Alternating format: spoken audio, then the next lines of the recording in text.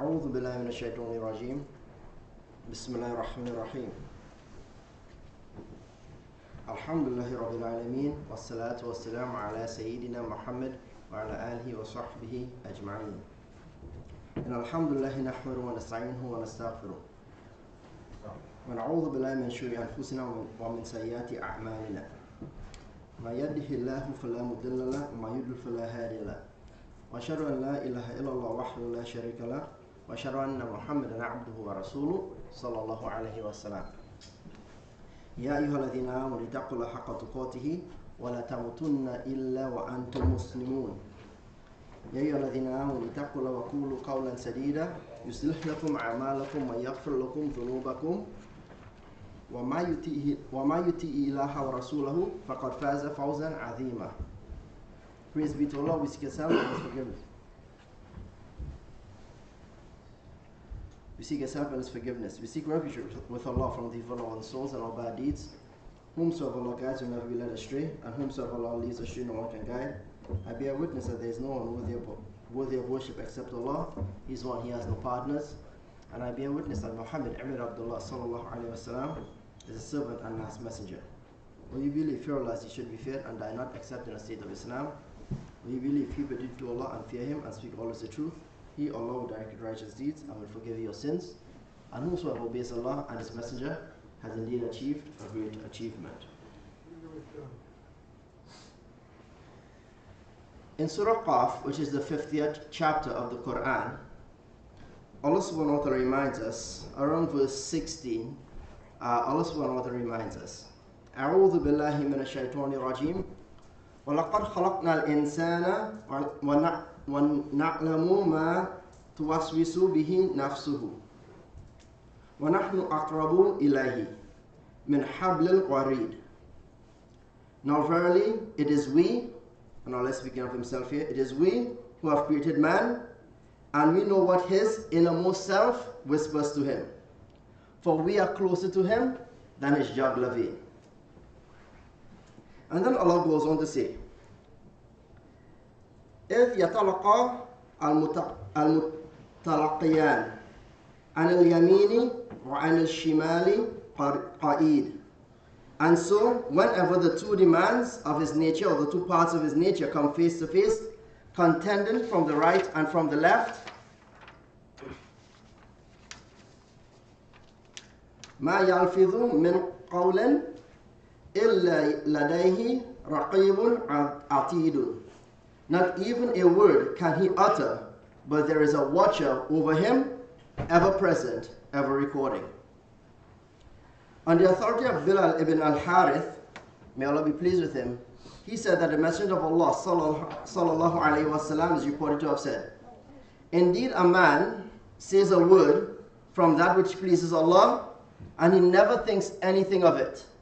So indeed a man says a word and it pleases Allah, and he never thinks anything of it, meaning the man who said the word. But Allah will record it for him from his pleasure, and it will be due to it until the day of judgment.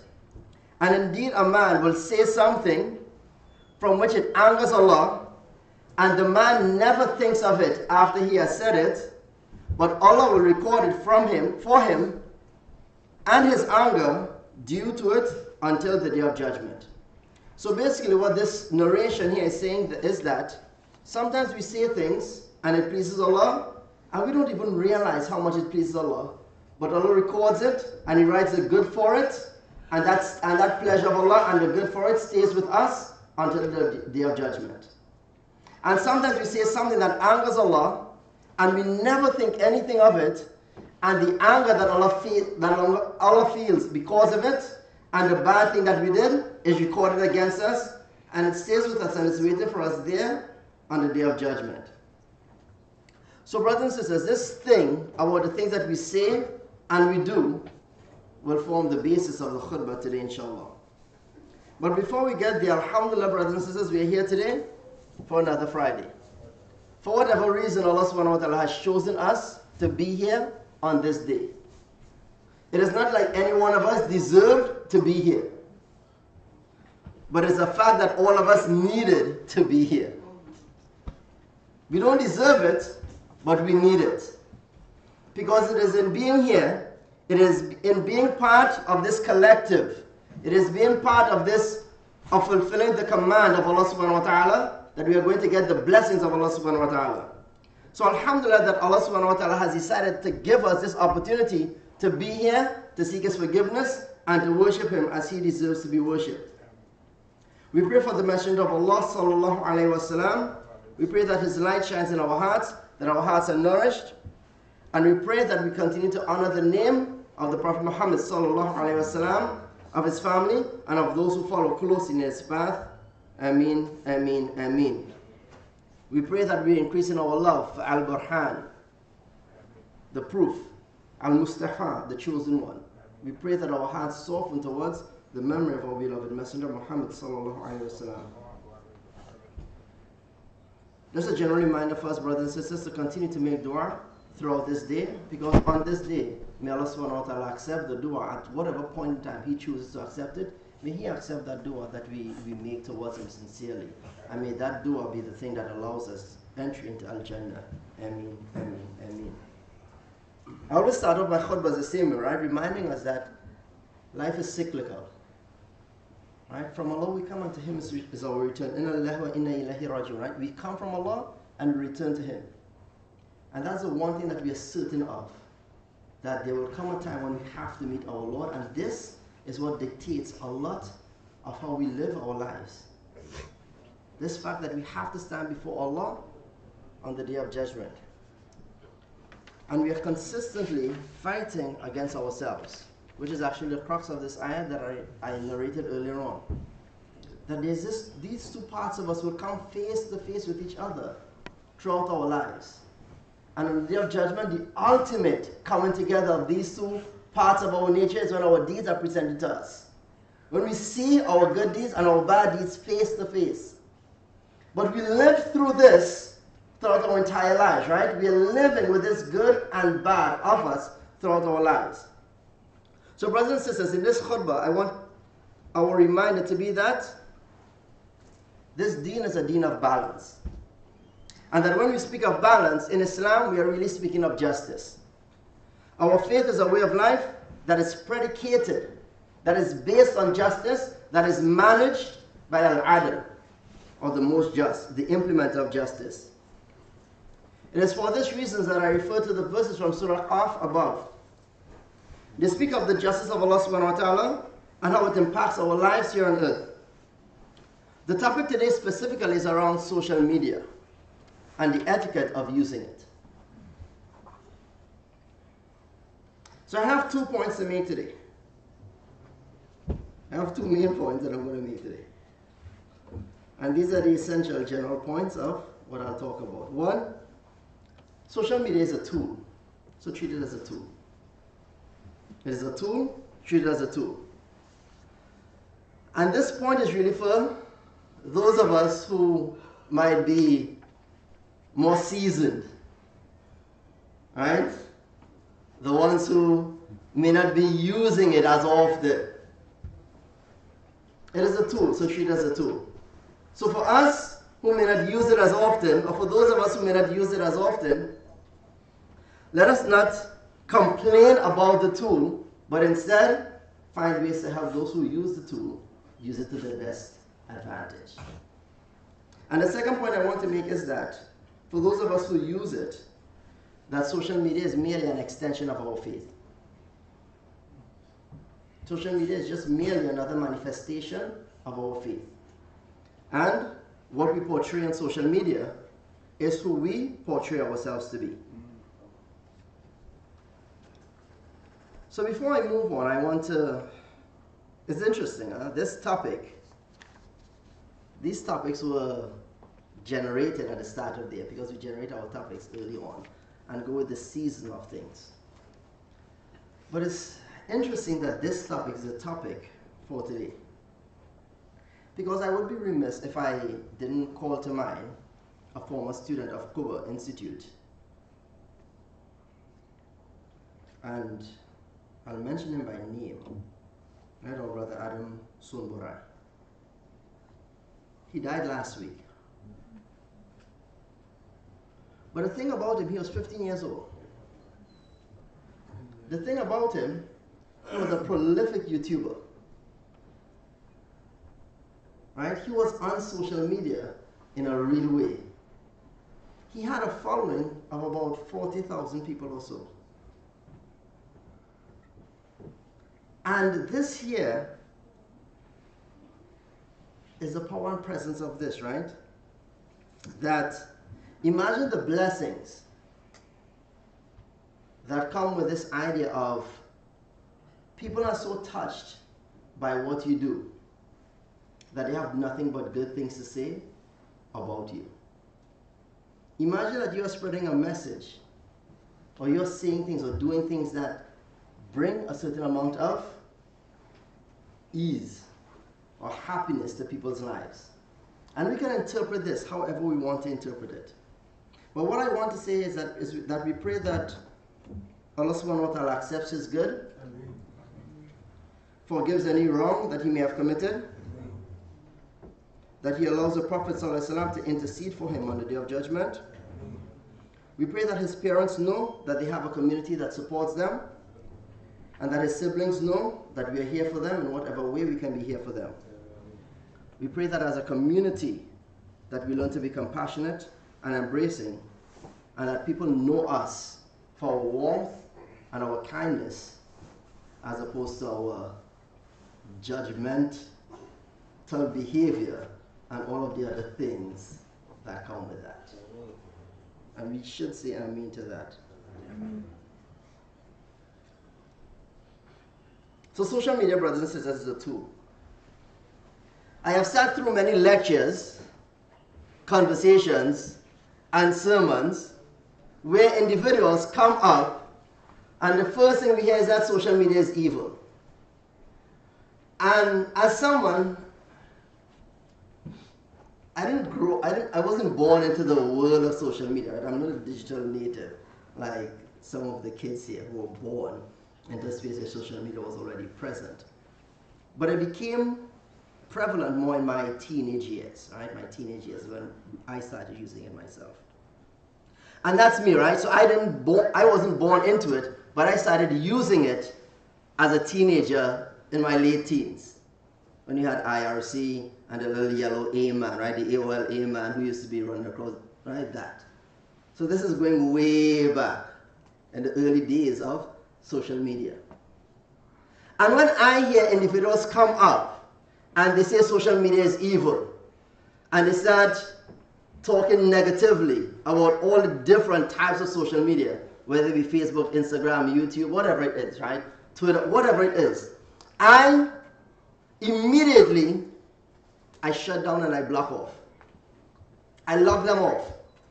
Because for me, if you're looking at the whole tool and saying it's evil and it's bad, then that is a point of ignorance. It is a point of ignorance. So if I, who know and understand and can mediate it, shuts you down the minute you start with that, imagine those who are born into it and are using it every single day. They use social media as part of their learning. So imagine us standing up there and saying that this thing is evil and this thing needs to be out of our lives. We are talking about something, or we are talking from a perspective that's outdated. And this is why many times when we speak, our words fall on deaf ears. Because the way we speak, it's outdated. It is not current. It's not meeting our community where our community needs to be met. So if we are those, or we are of those, who every time we speak of social media, we have something negative to say, then we need to stop. We're not doing the community any justice or any service. We're not helping. In fact, we are harming and pushing people away. So let's stop and figure out what is a better way to approach it. So instead of spreading this false narrative, we need to keep in mind that social media is just a thing. It is neither good nor bad. It is a tool like anything else. This is like me saying that email is evil or a telephone is evil. When we make these statements, that's exactly what it sounds like. And for all of us who use ours, nobody will say the cell phone is evil. But that's what we mean when we say social media is evil. It's the same analogy. It is just a communication tool. So the question becomes, how do we manage it and negotiate it? And I know we can take it as an exaggeration, when people say it's evil and stuff like that. I know in some cases they're just exaggerating. But it colors how we engage with those who use it a lot. We start looking at them differently. We start looking down on them as though they are not really doing this Islam thing right. And that's a problem. So imagine how someone who uses it heavily feels when they see someone in religious, quote-unquote, authority speak negatively about that. Imagine when that is the message that comes across. How they're looking at us as religious authority figures. Are we really speaking to them? Or are we speaking from our own bias and ignorance? And this is where we need to start checking ourselves. Instead, let us focus on what the issue really is. The issue is always going to be centered on the choices that we make. It's not about the tool, it's about the choices. Plain and simple. And we continue to lose sight of that, and as we continue to lose sight of that, we continue to have messages that are ineffective. What's the grounding for this? Shaitan al-Rajim, he asked Allah to give him permission until the day of judgment. Give me a chance. Let me distract them. Let me lead them away. Let me do all of these things. Let me try my best. And he was given that. He was given that. But even on the day of judgment, what will Shaitan say?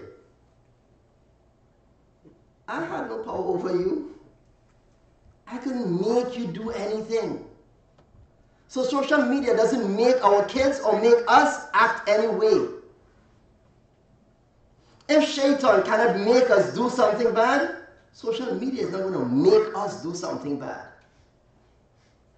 And Shaitan was given the permission by Allah. He was given that freedom. The most that happens is that we get whispered to and then we make choices. We are consistently making choices. So banning access to media is not the answer to addressing the challenges that we are facing with those who are dealing with social media. It's not the answer. Curbing it could be part of the approach. However, the issue is just like anything else. Giving the individuals who are dealing with it or empowering them with the ability to make the right choices. So I mentioned in the earlier surah, in the earlier verses, أعوذ بالله من الشيطان الرجيم إذ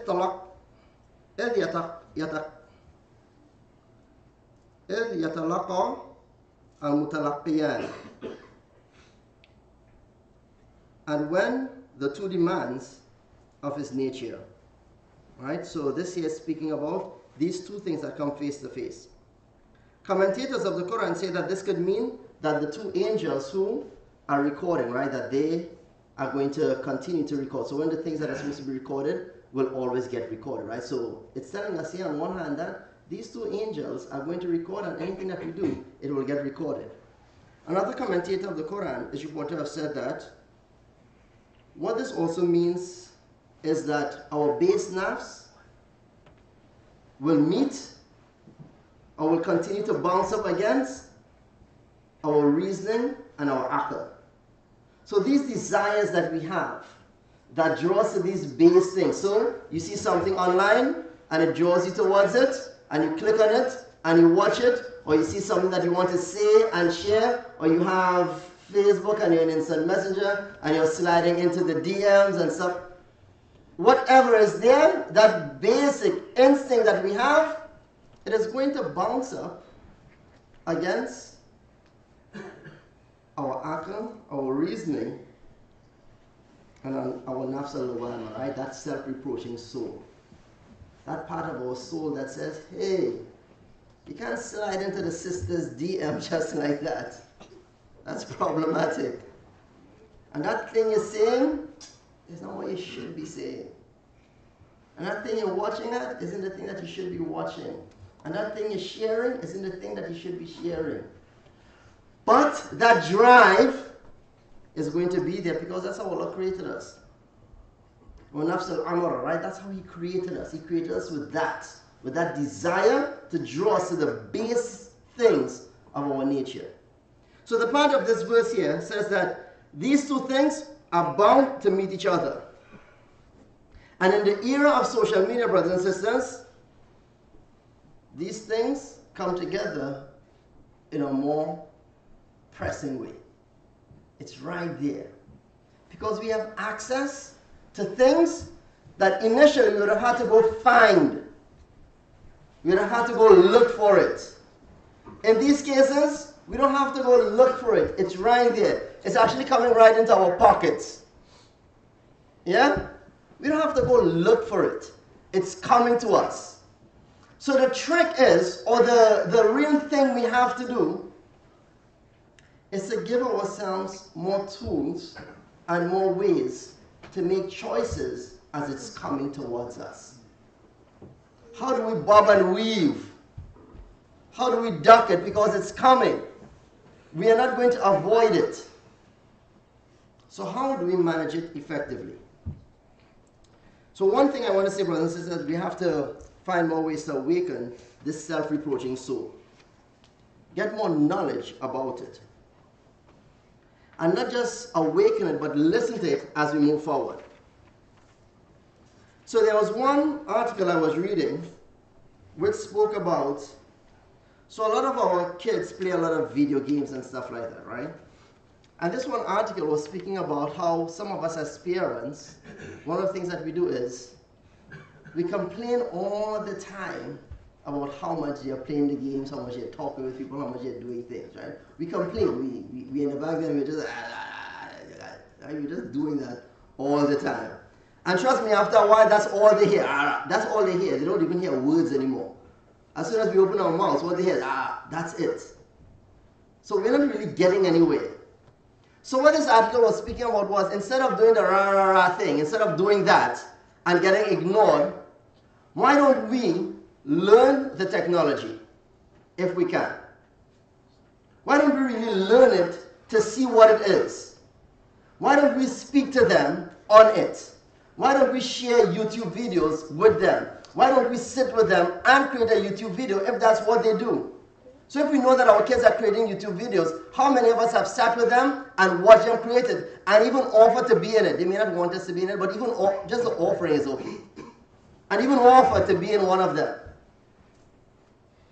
How many of us actually communicate with our kids through social media so that we show them how to do it? Because if we aren't showing them, they're going to learn it from somewhere else.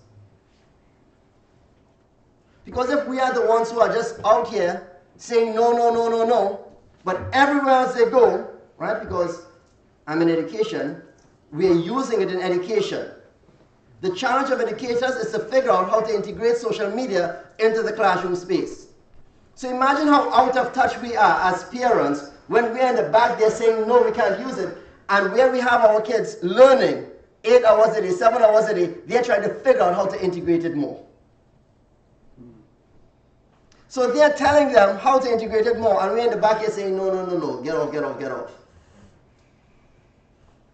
What are we doing? We are out of touch. We are not helping. So let's change the narrative a bit. So when I say that social media can be seen as an extension of our faith, and this is for those of us who use it, the Prophet ﷺ is reported to have said, the one who guides so good is rewarded like the doer. In another narration, the Prophet Muhammad is reported to have said, the most beloved of people are to those, the most beloved of people to Allah are those who are most beneficial to others. So there's a lot of good in various spaces in social media. So my comments are for those of us who use it and some advice on how to engage it appropriately.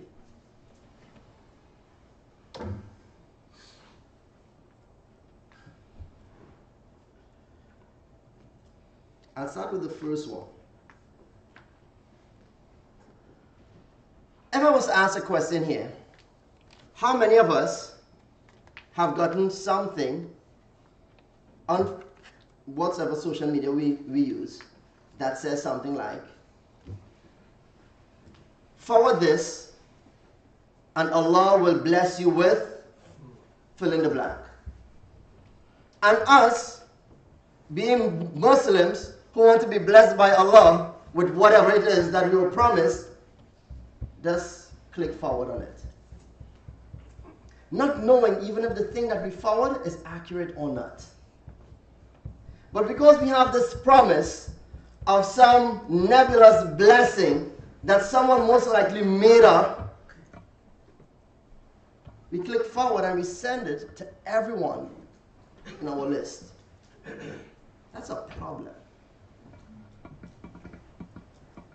Because one, if we are not checking the truthfulness of things that we are sending off, then we might be guilty of spreading misinformation. And if we are Muslims are spreading misinformation, if we as Muslims are spreading misinformation, then we are not being just. We are not engaging in justice. So one of the first etiquettes I want to share with us about spreading and sharing things, ascertain the veracity or the truthfulness in it. Don't just forward things blindly. Don't just repeat things blindly if we have not checked it out ourselves. Because if we are too lazy to do the research to check it out, then we should be too lazy to forward it.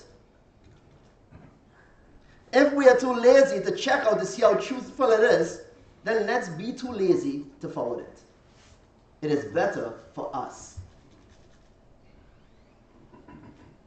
Not too long ago, I'll give you a clear example of this.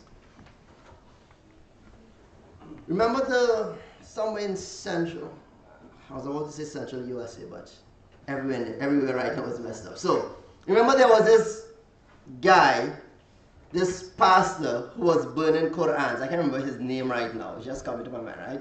This pastor who was burning Qur'ans somewhere in, I can't remember the name of the church. Right? You guys may know what I'm talking about. But he was burning Qur'ans and stuff like that. And you can call any place right now and it might fit the bill. But there came a point in time when there was this new story that started circulating that he was arrested for molesting kids.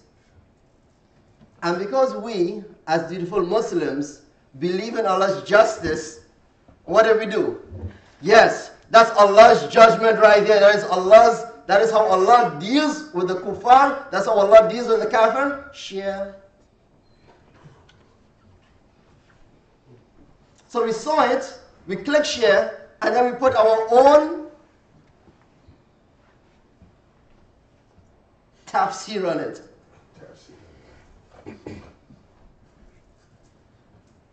This is how Allah, the reason for this, the asbab behind this, is this. And then guess what? After hundreds, thousands of us shared it, what do you think we found out? It was false. It was fake.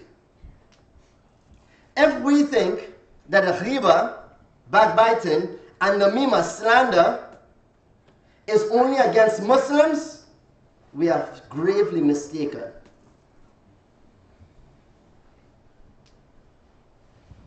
We are gravely mistaken. So think of how many of us, because we feel a sense of misdirected pride and our ego gets triggered, that we feel that as Muslims we are now being vindicated by Allah, because yes, Allah promised that He's going to protect. But because we feel like we have been vindicated, that we now can do or say anything about anyone, and then because of that we start just engaging in behavior that is problematic, we don't think that we have to answer for that. And my question to us is, when we spread something that is false, do we make tawbah for that? If we spread something that we later found out to be false, do we then turn around and make tawbah for that? Or do we say, tough luck? Because that is just as bad.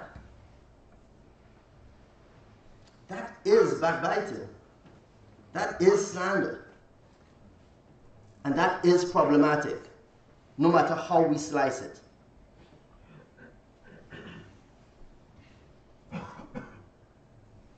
So, advice on this as part of the etiquette: if you're forwarding something, check it out.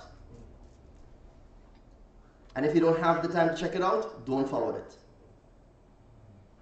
Because I can guarantee you, you not forwarding it is not going to make someone not become Muslim. You not forwarding that one post is not going to make someone become Muslim or not become Muslim. We don't have that level of power. That's only us thinking more of ourselves than we are. That's us needing to get out of our own heads. If there's another reason for doing it, then by all means, alhamdulillah. But know why you're making the choice. Another etiquette. The Prophet Muhammad is reported to have said, it is sufficient evil for a Muslim to belittle his fellow brother. Meaning that it is sufficiently evil if we talk down or we belittle our brothers and sisters. That's evil. So the etiquette is uplift each other and do not belittle each other. Uplift and do not belittle. So how do we belittle each other via social media?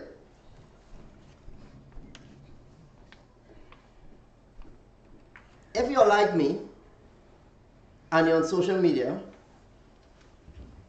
you may often see discussions or arguments, discussions, let's be nice. You may often see discussions among the learned in our community. Locally, Philadelphia, nationally, the United States, and even internationally.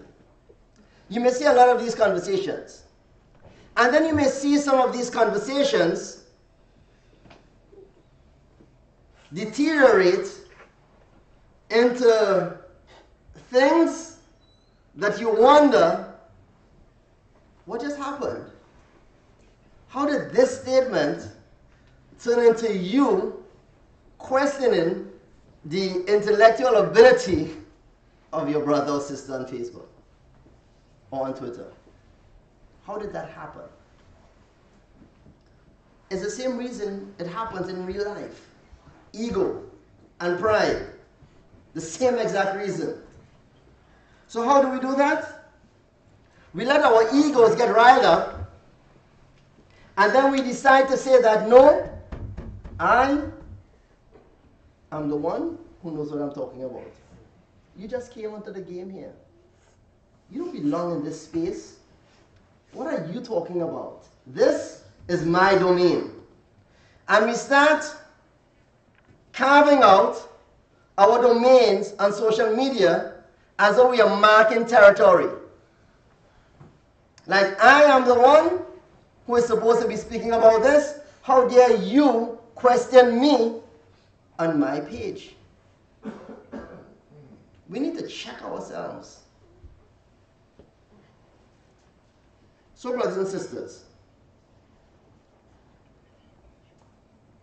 if something is in my area and I have decided to speak on it, alhamdulillah, speak on it. But if someone else who has more experience and who has a closer connection to that area, that community, says something on it, I have two choices. I can show them how who am removed from that area, is more intelligent than they are, and try to show them how they're wrong. Or I can say, you know what, mashallah, that's just a different point of view, alhamdulillah, and leave it alone.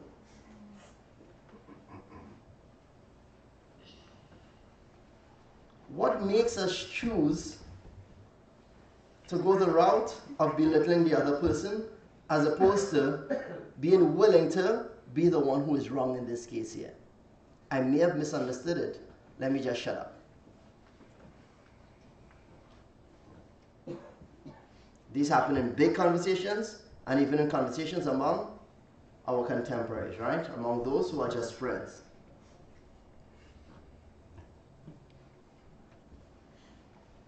It is simple, brothers and sisters.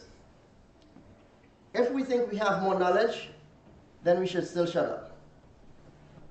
If we think we have less knowledge, then we should still be quiet. Because if we had more knowledge, there's nothing that we're going to do in those paragraphs that we're going to type that is necessarily going to convince them that they were wrong. And the thing is that we try to make it sound like we have put real thought into this, right? We come on and we say something like, you know what? I wasn't going to say anything. I spent a couple of days thinking about what I was going to say, and then I decided that I'm still going to say something.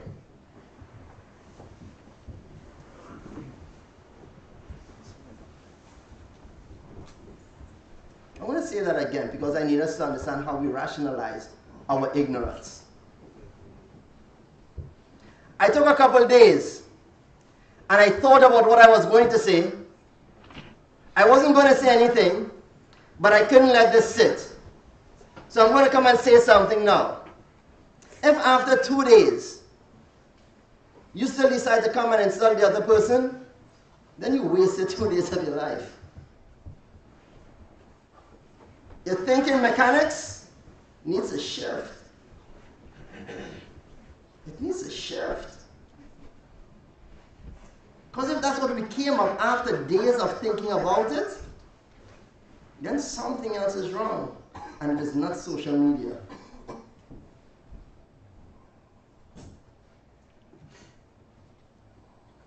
If before we respond, we say something like, they do not know that I studied this, or we say to ourselves, yeah, I know more about this than they do, or yeah, I am the better person to address this. If any of the rationalization that we are using to respond starts with that in our minds, then that is a clear indication that we need to not say anything. Because in that moment, it is about us. It has nothing to do with serving our Lord.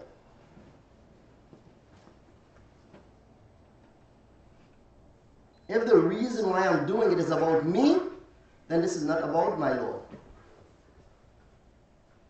And the only thing that can come out of that is something counterproductive. So the first etiquette, figure out why we're doing it. Question ourselves. And if we are not sure, as I said in the previous khutbah, no harm or foul if you say nothing. If we are quiet on a topic that is of the muamalat, of the life affairs, nobody is going to jump up, Allah knows best, and say, you know what, I give up Islam because my sheikh here or my brother here didn't say something about this topic. We're not that important. Really, we're not that important in the equation. And if we think we are, then that is a problem.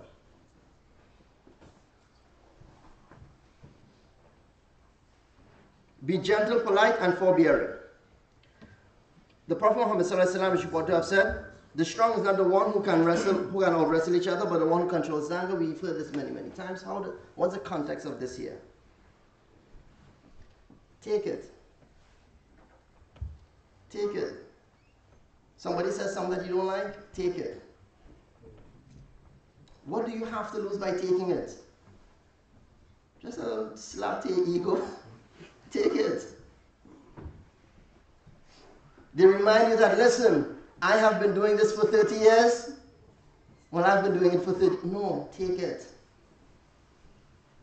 So what if you've been doing it for 30 years, I've been doing it for 40 years? So what? The knowledge is with Allah. So what? Forbear. Take it. If you are right, then alhamdulillah. If you are wrong, then alhamdulillah that you didn't say anything to make yourself look even more ignorant. Because trust me, some of us go out there and we say things and we sound really ignorant, and it's the mercy of Allah that everyone who is seeing us as being very ignorant doesn't come out and say something. For real. For real.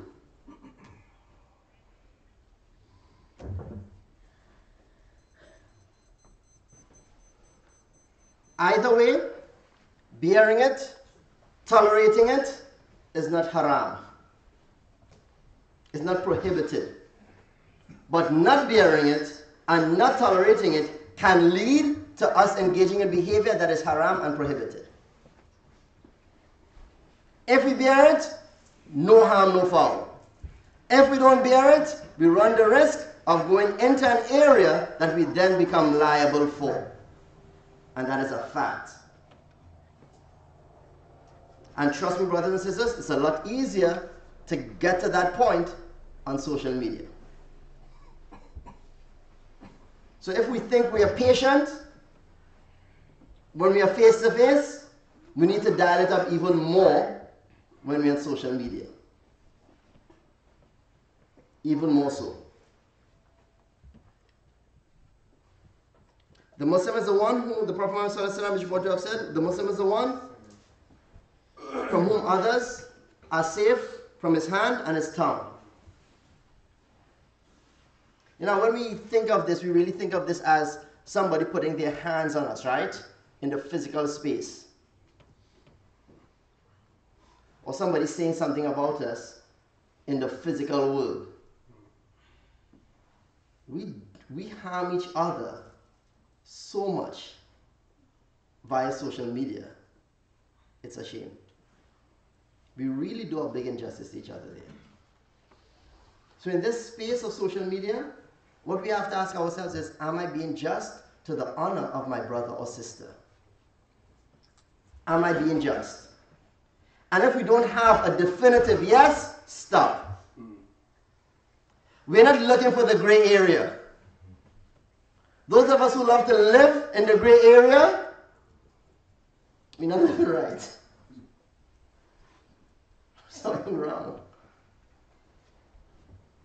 It's a nice color to wear, but not a nice area to live in. Stop. Alright? So if we ask a question and we're unsure, don't do it. Plain and simple. We don't lose anything.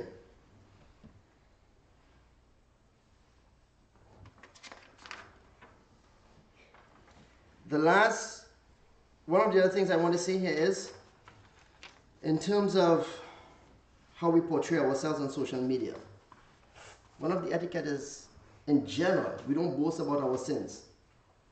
The Prophet Muhammad, what you have said, all of my nation will be forgiven except for the ones who sin publicly. Indeed, from this is a man who sins at night, and he awakes with Allah's veil over that sin. And then he goes and tells someone about what he did. So he slept, this is continuation of the hadith, right? He slept with Allah's veil protecting him, and then he woke up and said, hey, Allah, I know better. I'm going to remove that veil and tell everyone. This is what the hadith is telling us. That Allah decided in His wisdom to protect us, and we decided, you know what? No. I know better. I'm going to tell. I'm going to share it. I'm going to boast about it. I'm going to publicly show it. But that there is not the issue with social media, right? That's the issue with us.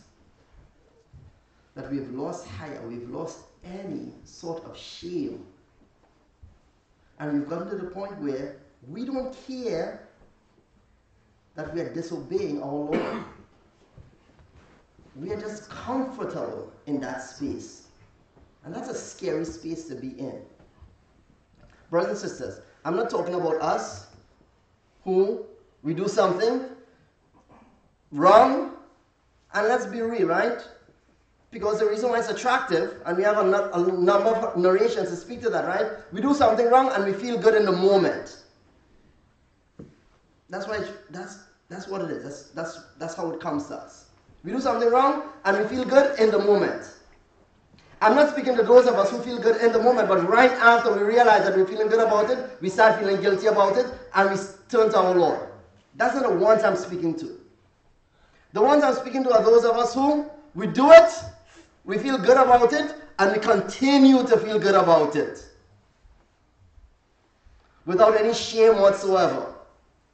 That is the problem. We wouldn't be doing it if we didn't feel good about it in the moment. If it didn't make us feel a certain level of happiness in the moment. That's what sin is like at times. That's why we think of the hadith of Jibreel, alayhi salam. When Allah created the heavens and the earth, when Allah created the heaven and hell. And He surrounded the hell with all of the things that look good. And He sent Jibreel, and I'm paraphrasing, and He sent Angel Jibreel to look at it. And Angel Jibreel came back to Allah and said, I don't know if any of your creation will be able to escape it. Because it looks so good. And then He sent him to the heavens. And he went and he looked at it, and he came back to Allah and he's like, I don't know if they'll make it.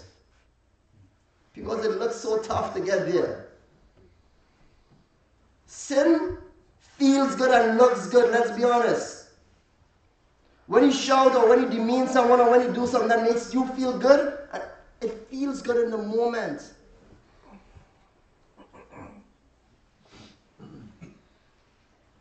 As Muslims, our challenge is to realize that and to fight against it and to turn back to our Lord. This is why we have Tawbah. I'll end with one narration of the Prophet Muhammad sallallahu alaihi wasallam, and it's in the according to the narration of Samura. The Prophet sallallahu alaihi wasallam said, I saw in my dream last night that two men came to me, took me by my hand and transported me to the blessed land, Makkah. There I saw a man sitting and another standing with a metal hook in his hand. The standing man placed the hook inside of the sitting man's mouth into his inner cheek, and he pulled with such force that he tore it till it got to the back of his head. He then did the same with the other cheek, by which time the first cheek had healed. So put the hook, tore it, got to the back of his head, then put it on the other side. This is not really happening, this is a dream, right? Let's put it in context, the dream. By the time he ripped the second side of the cheek, the first one had healed. He then turned to the first one, back to the first cheek, and did the same again.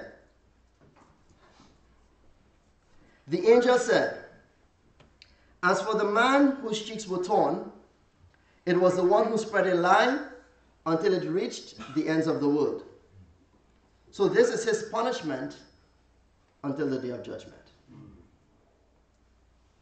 Brothers and sisters, I'm going to end where I started. When we're engaging in what we are sharing and communicating on social media, we have to be very careful with it. Because if this is an untruth, a lie, a false, or whatever you want to call it, that we are spreading, this is when it really gets to the end of the world. This is when it gets to the four corners, quote unquote, of the globe. We don't want to be that person who the Prophet ﷺ foresaw in his dream. May Allah subhanahu wa ta'ala protect us from being among those who are the ones who are spreaders of falsehood. May Allah subhanahu wa ta'ala protect us from being among those who are the spreaders of fitna. May Allah subhanahu wa ta'ala protect us from being among those who are the oppressors of others, whether it be to their faces or behind their backs. Brothers and sisters, in the end, our Islam is all about choices, and that is really the basis of it. It is based and judged on the choices that we make. We have no other power than the power to choose. And you've heard me say this before. We have no power than the power to choose. Even when we make a choice, us acting on that choice is still in the hands of Allah subhanahu wa ta'ala. Even when we choose something, us actually doing it is by the power of Allah. The only thing we can do is make the choice. So let us pray that Allah subhanahu wa ta'ala helps us to make good choices whenever we have to make choices. This is where our focus, our teaching, our learning, our development, and everything that we do needs to be. It is all supposed to gear towards helping us make better choices. May we strive to purify the core of what we do and what we try. Perchance we receive the mercy of Allah. Remember, we receive more good than we deserve, and we are not given the amount of punishment that we deserve. Let us ask Allah to soften our hearts, increase in gratitude, and to forgive us our sins. أقول قولي هذا واستغفر لي ولكم.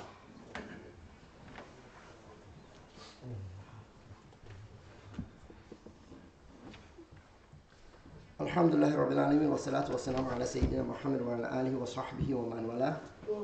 Now, brothers and sisters, social media is just a communication tool. The good of it is determined by the good in us, and the bad of it is determined by the bad of us, or the bad in us. And it's up to us to make the right choices to move in the direction that we actually want to move. So what is our action plan? It's all about finding balance. Find your weak spots and the things that distract you on social media. List them, name them. That thing that distracts you and pulls you in, list it, name it, and then come up with a plan as to how you're going to avoid it. Right? Only you can come up with that plan. Some of us can help you, coach you along, but only you can come up with a plan. Make dua for those who are struggling. If you know a brother or sister who is struggling with engaging in behaviors on Facebook, Twitter, Instagram, whatever it is, that is problematic, that we know is problematic, the best thing we can do for them is make dua. The best thing we can do for them is make dua. If the thing that we're doing is we screenshot it and we send it, you see what Fulana is doing? You see what Fulana is doing? We screenshot and we send it. and we're just sending it around, then we're not helping them at all. But in that moment, we're telling ourselves, yeah, we are good Muslims. We aren't. We are the worst of them in that moment. Because we're actually eating of their flesh in that moment. If you take a screenshot of it and you send it to the imam, or you send it to a parent, or you send it to a friend who has a close relationship with them to talk to them, that's something different. Like, hey, do you know how we might be able to address this? But if you're looking for some real assistance, that's something different. But if you're sending it to people who have no power, no ability, no influence to help them, then you're just engaging in ghiba and namit. You're just engaging in problematic behavior, and you need to stop. We have to protect ourselves. Continue to starve our ego. Last thing